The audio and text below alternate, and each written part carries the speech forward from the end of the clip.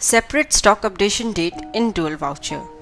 This presentation will give an overview on implementing separate stock updation date in dual vouchers feature in Busy.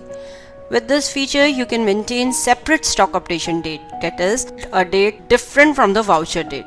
Basically, you can enter a voucher date, that is the date on which the bill has been entered, and a stock updation date, that is the date on which the stock is in or stock is out from the material center. This option is useful in case like in sales voucher, if you have entered a bill on 10th April but the actual delivery of goods has taken place on 12th April, then you can maintain two different dates.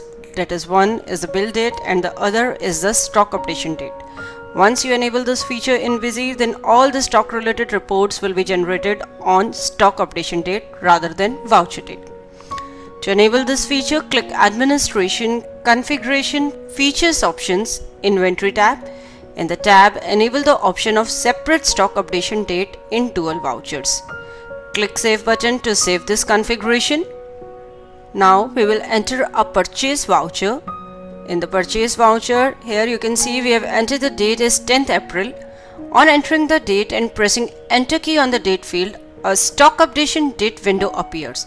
In this window, you need to specify the date on which the actual delivery of the goods will take place, that is, the date on which actually the goods will be received at the material center. Here we are entering the date as 12th April. That means although the vouchers is entered on 10th of April, but the goods are received at the main store material center on 12th of April. Enter header details of the voucher.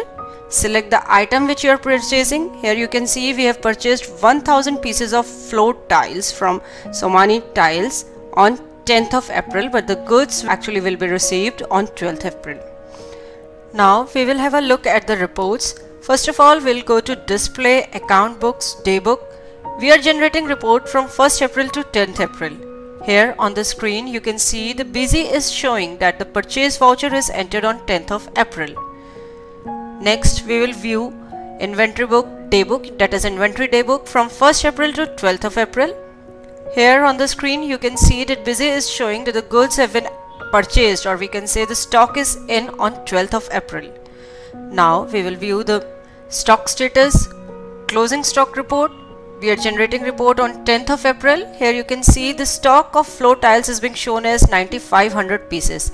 But if we generate the same report on 12th of April, then it is showing the stock is 10,500. That is, the purchase of 1000 pieces of floor tiles has been added in the stock only on 12th of April. That is stock updation date and not the voucher date. So it is clear from the Inventory Daybook, Account Daybook and the Stock Status Report that once you enable the feature of separate stock updation date in dual vouchers, then all the stock related reports will work on stock updation date. That is, stock will be considered on stock updation date and not on voucher date. Hope after going through this presentation you will be able to use and implement separate stock updation date in dual vouchers in Busy. Thanks for watching. For more videos, subscribe to our YouTube channel.